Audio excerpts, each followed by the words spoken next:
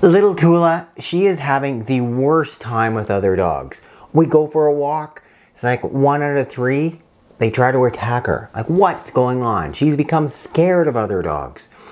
If your dog has the same problem, you need to watch this video.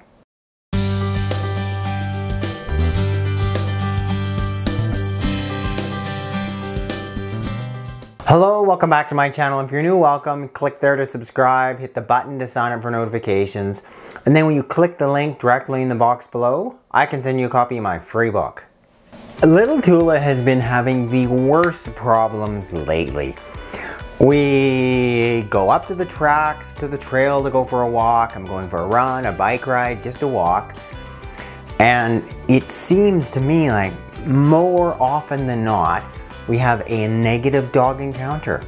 For whatever reason, there just seems to be more dogs, or more people out walking their dogs during this time of COVID and less other things to do.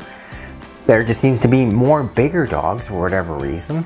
And she just seems, I don't know what it is. Is she giving off this like dog vibe? For whatever reason, these it seems like once a day when I'm out for a walk, there's gonna be one large dog that's gonna key in on her and aggressively run at her. Poor little thing. To the point where you are getting really nervous and scared. We're like, okay, I gotta do something.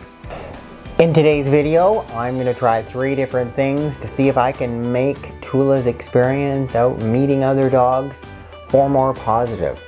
Well, I can somewhat relate to little Tula. May or may not surprise you that I was not the most confident kid growing up. Yeah, a little shorter, whatever.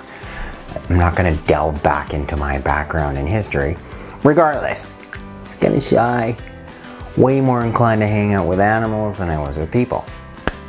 So that being said, as a young adult, anytime I'm in a big social situation, what was I looking for? Something to give me courage. The liquid courage. I'm going out, not feeling super confident. What better way than a little shot? That's water. There's something else, actually far more effective, much safer, actually healthy in the form of liquid courage. It is this guy. It is CBD or cannabidiol. One of the big benefits of CBD is that it can help lower anxiety. Clearly little Tula has anxiety, but in a natural way. So this is my supplement, Dr. Jones's Ultimate CBD for Dogs and Cats. When we're looking at doses, it's about 1 milligram per 10 pounds of body weight, up to twice daily. Little Tula, she's about 20 pounds. She get a little over 2 milligrams, just one little drop. And next is desensitization counter conditioning.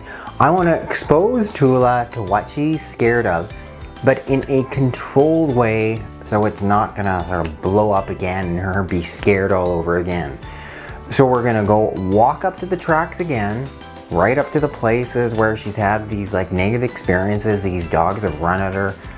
So here we are at the site of where most of the events seem to happen, just at the path, the rail trail above our house.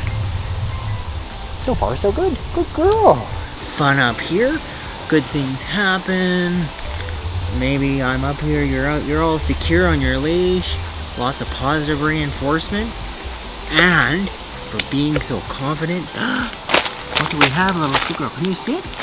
We have a little dog treat. Yum. Good girl. There. Oh. She does seem a little bit calmer. Maybe the CBD is helping. I don't know. Number 3 is positive reinforcement. I want her to have a positive experience while she's meeting other dogs. So guess what? This isn't going to be sort of this random chance on, oh, let's see who we meet today on the rail trail. We're setting it up with a dog that she knows. Look, Tula, I think it's another dog. Oh, look, good girl. And for her to be like, oh, it's kind of good. There's another dog down there. Maybe it's hard to make out that other dog. But Tula is confident. She's on a leash with me. She's seen the other dog in the distance and she's like, it's all good. It's Peppy!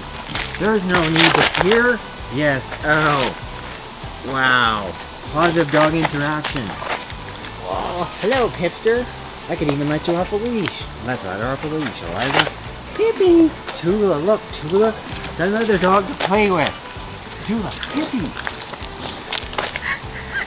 Okay.